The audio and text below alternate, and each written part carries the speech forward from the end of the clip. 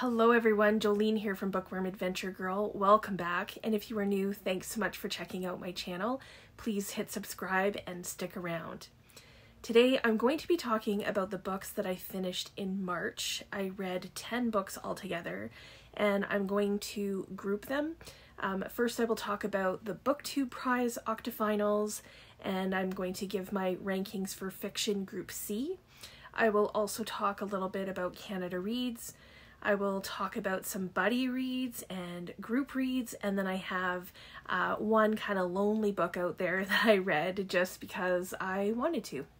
So overall, it was a good reading month. I didn't have any horrible books, and I only had one 5-star book, and the rest were either 3 or 4 stars, so that's not too bad.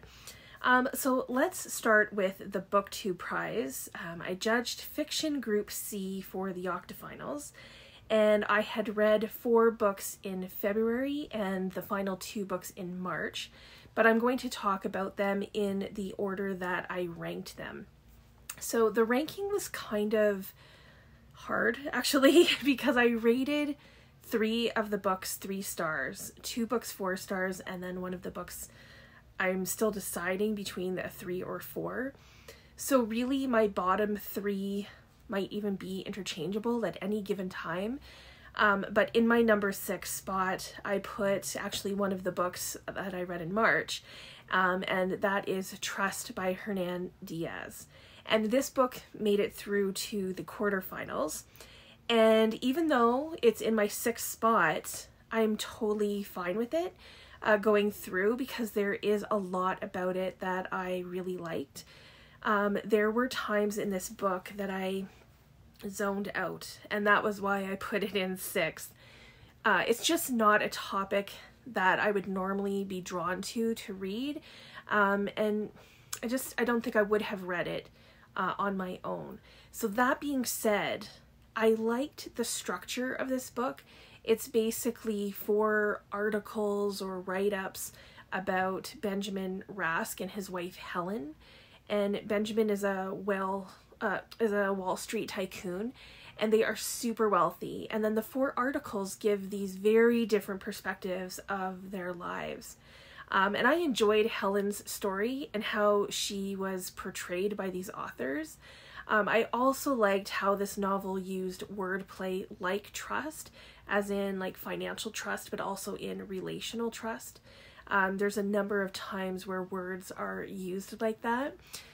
If it wasn't so heavily about the financial world, I probably would have loved this book, but that's what the book is about. So that's a me problem and not a book problem. Which is why this is, going through, I think, to the next round of the BookTube prize. And it makes sense to me. So in my 5th spot, I put French Braid by Anne Tyler. I was really hoping to like this book. As many of you know, I have several Anne Tyler books already waiting on my shelf. And if I hadn't heard that her other books are better than this one, I probably would not be eager to still read them, because French Braid just did not do anything for me. I read this in February, and I couldn't tell you anything about it then. But that's about it. Like, I actually had to go and look back at my notes to refresh my memory, because I actually couldn't tell you anything about it. So this book has many things normally that I love in a book. It has family drama, it's multi-generational, there's some intrigue, and that's normally my thing, but I just didn't connect to this. The story is about the Garrett family. Mercy, the mother, was an interesting character. I appreciated her desire for art, and her willingness to sacrifice for it, including her marriage to Robin. And then their 2 daughters, Alice and Lily, I think were supposed to kind of contrast each other. And then there's their son, David, who is probably the character that I empathized with the most. All of the characters are flawed, and that was written well. But like I said, I felt no connections to this family really. So it was okay, but it made no impact on me since I couldn't even remember kind of the family's name. I had to look that up. So in my number 4 spot, I put Sea of Tranquility by Emily St. John Mandel. And I might be a little biased here because Mandel is a Canadian author, and I have enjoyed other books by her. So Sea of Tranquility is not my favorite one of hers that I've read, but I liked that the characters from other books are linked to this, and you don't miss anything by not reading the other books first. But I think if you have, then it's a nice nod to those other stories. So this book is a bit of a slow burn, I would say. It shares different characters' stories and then connects those stories and it brings them all together. I'm not normally a sci-fi gal, as you know, but that didn't really bother me here. I'm also okay with time travel, and I thought that part of the story was interesting. In the end, though, I wasn't enamored by the story as a whole. So I may also just not have gotten all of it because it's not my usual genre, but I couldn't put it in my top 3. So the book that ended up in my 3rd spot was surprising to me, and that was Blank Pages by Bernard MacLaverty. This was the first time I had really even heard of this author and read this author. Blank Pages is a short story collection of about, I think it's 12 stories. And of all the books so far, this is the one that had the most cohesiveness to it in some ways. It had some similar themes that the other books have, like pandemics and war, loss and grief, parenthood, relationships. And for me, the writing in this was superior to the writing in Mandel and Tyler's work for sure. So I put this in my top 3. So we already know that Trust made it into the quarterfinals, and so did my top 2 books. So in my number 2 spot is the other book that I read in March, and that is Our Wives Under the Sea by Julia Armfield. I really liked this book, probably the darkest book of the group, but so compelling. This story is about Miri and her wife Leah, who is a marine biologist. And Leah has gone on a deep sea mission, and the mission was supposed to last like 2 or 3 weeks, but something happens, and she actually doesn't return for several months. And the story is told from alternating perspectives. So from Miri, who is waiting for her wife, and then from Leah, who shares her experience in the sea. So when Leah does return, everything at first seems normal enough until she begins to act very different. And one of the things that I loved most about this story is how Miri tries to understand what Leah is going through and how she loves her through it. I thought the writing was wonderful, and for a debut author, I cannot wait to see what else she writes. I will definitely be picking up whatever she puts out next. And I've ordered a copy of this book. It's my last order from Book Depository before they close, because I really wanted the UK cover. I think the cover is stunning, it's gorgeous, and so fitting. So that leaves my number 1 book, which is Young Mungo by Douglas Stuart. I had read this a while ago with the Up to No Good book club, so I've already, talked about this many times before, but I really enjoyed this book, and I think Douglas Stuart's writing is exceptional. His characters are well developed. This is an emotional read as Mungo navigates his relationship with James, and some horrible experiences that he has because some of the men in his neighborhood attempt to make him more masculine and manly. So if you've read Shuggie Bain, which I absolutely loved. Then there are some similarities, especially the, I would say the similarities between Mungo's relationship with his mother. This is definitely worth a read, and I think I would have been very disappointed had it not gone into the quarterfinals. So those are my rankings and the results of the Octofinals for Fiction Group C. I will be judging fiction in the quarterfinals as well. I have Group B, and this looks like another interesting group. I think I'm going to like some of these books. And some of them are books that I'm not really aware of, like The English Understand Wool by Helen Dewitt. This is a quick read, and I will be hopefully getting to it in the next couple of days. There's Take My Hand by Dolen Perkins-Valdez. And I've only really learnt about this book from others talking about it when they've actually talked about the BookTube prize. This is one that I think really interests me. And another quick read is Foster by Keegan.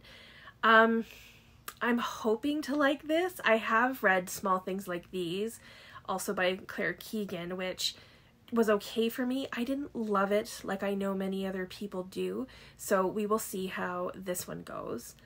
The next two books are my most anticipated, and that is How High We Go in the Dark by Sequoia Nagamatsu and The 7 Moons of Maali, Almeida, I hope I'm saying that right, by Shehan Karunatilaka. I've heard great things about both of these books. They have both been on my wish list to read, so I'm excited to, have them in my group. And then the final book in the group is Now Is Not the Time to Panic by Kevin Wilson, which, again, I really don't know anything about. So I'm going to just hope that it will be a good one. Okay, in March, I read 2 books for the Canada Reads debates. I've already talked about Canada Reads multiple times, and I did a wrap-up, so I will leave a link to that wrap-up below in case that is something that you're interested in checking out. The 2 books that I read in March were Ducks by Kate Beaton, and this is the winner of Canada Reads in 2023, this year. It is a graphic novel memoir of Kate Beaton's experience working in the oil sands here in Alberta. And many of you know that graphic novels are just not my thing. And if you did already watch me talk about this, then you know that my experience of reading this one in particular just was not great. But the story itself is an important one, and one that is not told often or really at all. So this book does open up a lot of conversations about the environment, the treatment of women, and just life choices that people in the maritime provinces have to make. And then the other book that I read in March for Canada Reads was Hotline by Dimitri Nasrallah. I really enjoyed this book, which is about Muna, a single mother who immigrated from Lebanon to Montreal with her son. And it's how they transition to a new country and culture, the sacrifices that Muna makes, and the many barriers that they face trying to start a new life. I also watched an interview with Dimitri Nasrallah and Omar Elakad, who is another author that I've talked about many times, and I thought it was very interesting, so I will link that below. Next, I did 3 buddy reads, and the first was with Lindy from Lindy's Magpie Reads. And Lindy is lovely and reads a lot. She reads very diverse books and a lot of Canadian literature. And we read a Canadian book together. We read Bellevue Square by Michael Redhill. I really enjoyed reading this book. And although I still don't understand all of it, there was so much about it that was great. The story grabbed me right away. There is a sense of mystery and some really interesting foreshadowing. The main character is Jean Mason, and people start telling her that they have, seen her or someone that looks like her. And it turns out that Jean has a doppelganger. And she becomes obsessed with finding her doppelganger and then starts following her. And I loved that this takes place in Toronto because I am familiar with it and many of the places I could imagine, being there. At some point, I started questioning what was real. Jean's character becomes more complex, and the way mental illness is brought into this story, I think, is very unique. My favorite part, though, was the writing. It is fantastic. I love how it flowed. I love how humor was brought into the story. There are, I'd say, some really great one-liners. And this is a dark story, and it doesn't all wrap up neatly in the end. It left me with more questions than answers, probably. But I was okay with that. I was just so grateful to be reading this with Lindy, and I want to definitely read more by this author. My next buddy read was with Kristen at Enter the Book, and we read The Pearl by John Steinbeck. This was a reread for Kristen, but I hadn't read this before. I've only read a couple of Steinbecks. It's a very quick read and a very sad read. I wasn't expecting it to be so sad. This story is based on a Mexican folktale. Kino is the main character. And he's a husband, father, and a diver. And the family is very poor. And right from the beginning, we are aware of looming danger as a scorpion stings Kino's baby. And one day Kino finds a large pearl. This pearl is seen to be the answer to all of Kino's problems. And the villagers find out about the pearl and become jealous. Everyone, including Kino, they become kind of obsessed with this pearl and what Kino will do with it. And the story is about greed and jealousy, and even though it's a simple story, it has a profound message. And then my final buddy read in March was for March of the Mammoths, and I read this with Sonia Devaney, who is a friend and BookTube supporter. And we read A Little Life by Hanya Yanagihara. And this book has been on my shelf for a long time, and I knew that it would be a crushing read, which is really an understatement. So I was grateful to have someone to read with, because this book is it's an emotional ride. It was my only 5-star book of March, and this is a book that will stay with me for a very, very, very, very long time. It covers several decades of the lives of Jude, Willem, Malcolm, and JB. Four friends, but Jude is the center, I would say, of all of them. And the friends don't know the extent of Jude's story. They know he has medical problems, especially with his legs. And they know that they just don't talk about Jude's past. They don't know about his family. They don't know, what happened to his legs. They just know that it's bad. And these friends, especially Willem, are very protective of Jude. And the friendships that they have are strong and beautiful. Jude's doctor and a former professor are also prominent and important characters. And I feel like I know each one of them. As the story unfolds, we are given glimpses into Jude's past. We understand who he is by learning about his childhood, how he grew up, and the traumas that he experiences. In some ways, it is a slow burn, and the writing is beautiful. I really felt this book deeply. The story is one of great pain. It is about mental illness, the effects of abuse, and coping with unimaginable things. So the coping mechanisms are not the healthiest, but it does make one wonder and question what the options are. So getting Jude help is not an easy thing. And the story is also about friendship and love and found family. It's about humanity, its strengths and weaknesses, the good and evil.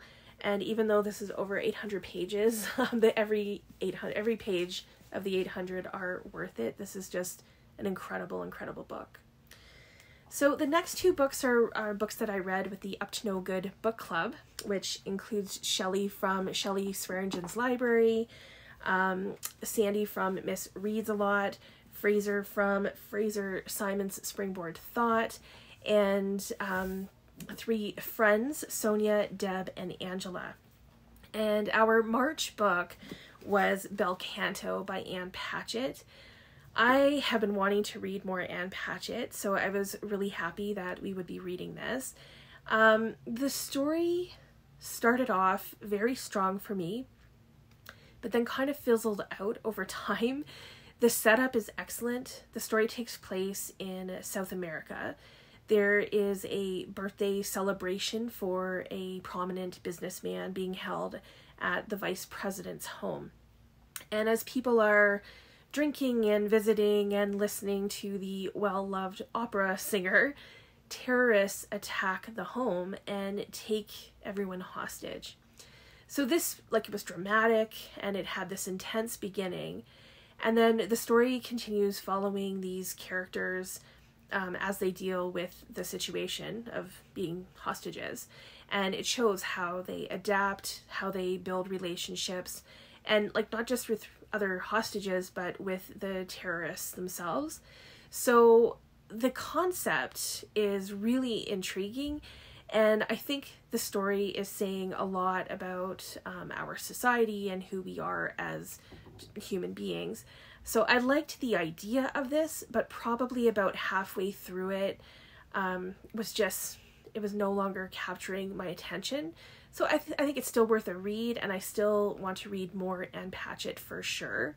And I also wouldn't mind seeing the movie of this. As you can see, this is the movie cover. But so this same group read The River by Peter Heller for our April book. And like Bel Canto, this story started off really strong. Two friends, Wynne and Jack, decide to canoe the Masqua River, which is in northern British Columbia. And you all know, I love when a book has, places or things as characters. So I was really hoping that the river would be a character in this. And in some ways it is, but not the way that I had hoped. So I immediately liked these two friends. They were well developed, and the sense of adventure and mystery, at least at the beginning, I thought was really good. So there's looming danger is kind of foreshadowed, and the two men, see a man and a woman arguing, and then they seem to disappear. And there's also a forest fire, and then they come across a man that they aren't too sure about. And I thought that these kind of three things could have made for really good suspense, but they all fell short for me. Like the forest fire, I don't think the author has been near a forest fire. Just by the way it's written, it's pretty much forgotten about. And the couple have intrigue, but that's about it. And when we find out who the man is and what's going on, it was just kind of a letdown. So this was an okay read for me, but nothing that, I was too impressed with. And then the final book that I'm going to talk about is a nonfiction book called Missing from the Village, and this is by Justin Ling. This is the story about Bruce MacArthur, who is a serial killer and was targeting men in Toronto's gay village. And he killed 8 people before the police finally caught him. And this book tells the story of those 8 men, but then also shows how the police handled these cases. And many, if not most of the men, were people that no one would really look for. It sounds sad, but some of them were immigrants. They had no family in Canada and were kind of off the radar and off the grid. So this follows the proceedings and dead ends that are really interesting until they finally figure out, you know, what Bruce has been doing with these men's bodies. I really appreciated this book because I followed this story as it was happening. And I remember the news, you know, the news reports about it. It was such a shocking story, and this book gives some really good inside scoop, I guess, and some more details. So if you enjoy true crime, or if you already know about this case and kind of want to learn more, then I highly recommend this. There is also a couple of episodes in season 2 of Catching Killers on Netflix that are about Bruce McArthur. So if you don't want to read the book and you would prefer to just watch a documentary, that is something to look for. So on that note, these are all of the books that I finished in March. Like I said, not a bad reading month, some mediocre stuff, but my 5-star read was exceptional, so it totally makes up for it. Please let me know if you have read any of these books, if you are interested in reading any of these books, and let me know what you read in March that you were excited about and that you would recommend. I would love to hear all about that. As always, I look forward to chatting with you in the comments. Thanks again for watching. I hope you enjoy the rest of your day, and don't forget to make every day an adventure.